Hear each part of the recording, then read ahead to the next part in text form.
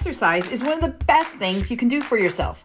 Working out not only gets your heart pumping and your muscles moving, it boosts your brain power. So right now, let's get moving and have lots of fun because this is Fit and Fun.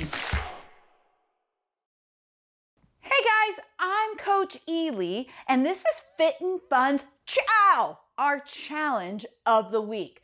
Today's CHOW is actually something I know you all know how to do.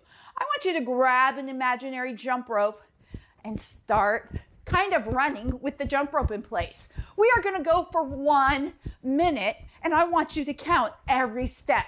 Here's the trick. When I count, I just count my right foot, and when the minute is up, I will double that number. So it's going to look like this.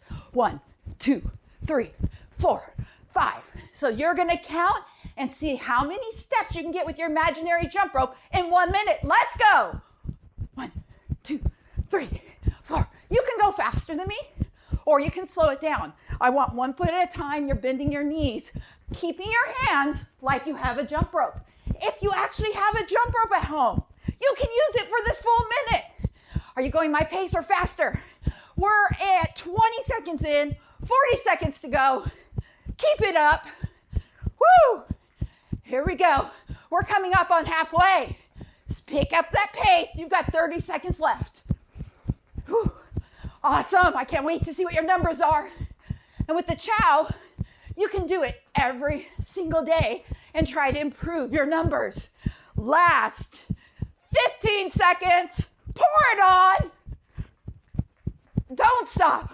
10, 9, 8, 7, 6, 5, 3, 1.